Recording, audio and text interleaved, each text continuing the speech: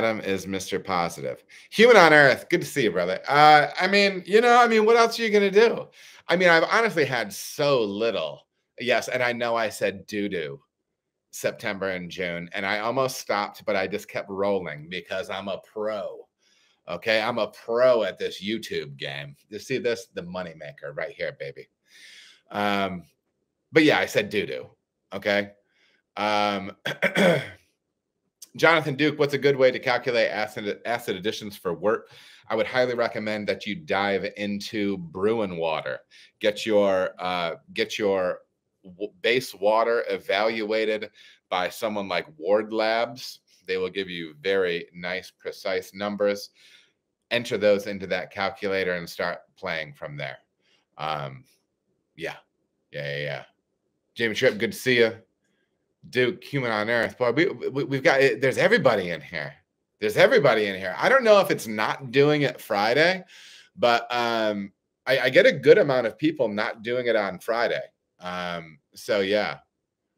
Brewing water, BRUIN water. But yeah, Google something like that. And yeah, it's an Excel spreadsheet, and it's really good. All the calcs seem to be for mash. Does brewing water do wort?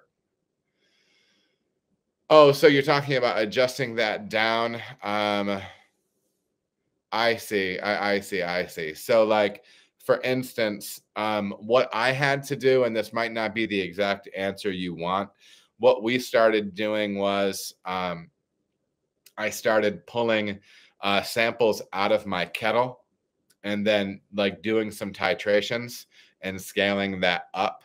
The issue here is that everybody's base water is going to be different, various buffering capacities of malt, what have you. And I might be talking out of my butt there a little bit, but I don't think so.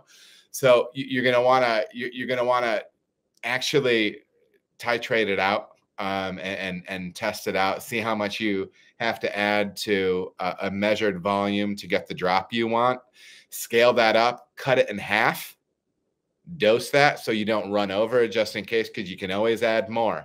And then so I would recommend a little bit of trial and error, because that's what I did for it. And maybe you want a smarter answer, but listen, I'm the guy you got, at least on this channel. So but yeah, it is a little bit painstaking, but that's how I've done it in the past. Mike G, River Junction Brewing, checking in. Hi, Adam. Good to see you. Good to see you. All right, everybody, thank you so much for watching. If you feel as if you got any value out of the video, please like and subscribe. There are also other videos that you can watch. They're going to maybe be over here or over here. Appreciate you watching.